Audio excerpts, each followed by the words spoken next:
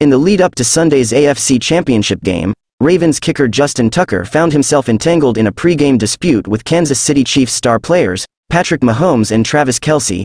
Following the Baltimore Ravens' 17-10 defeat that marked the end of their season, Tucker shed light on the incident as he cleared out his locker.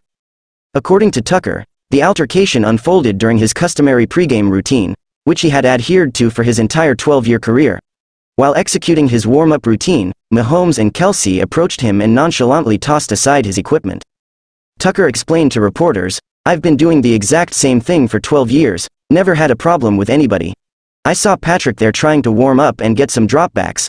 He asked me while I was on the ground stretching if I could move my helmet." Despite Tucker's cooperative gesture, the situation escalated when Kelce kicked his equipment and threw his helmet, implying a level of seriousness beyond mere gamesmanship. Video footage from M&T Bank Stadium captured Mahomes kicking Tucker's ball holder away, sparking a verbal exchange before Tucker reset it. In a subsequent moment, Kelce intervened by discarding Tucker's helmet and 2 balls to create space for Mahomes. Tucker, unfazed, smirked in the background while continuing his stretches. Tucker clarified that kickers from both teams typically warm up in each end zone to acclimate to the playing conditions. "I've been doing the exact same thing for 12 years. Never really had a problem with anybody. That's just kind of the way we've always done it and the way kickers around the league have always done it," he explained.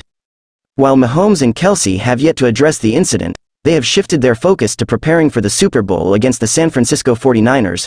Tucker expressed his willingness to move on, stating, "I'm totally willing to let it all go. I just wanted to explain that that's what I've done for 12 years. It's not like I'm out there trying to be problematic. I'm just trying to get ready for the football game just like they are."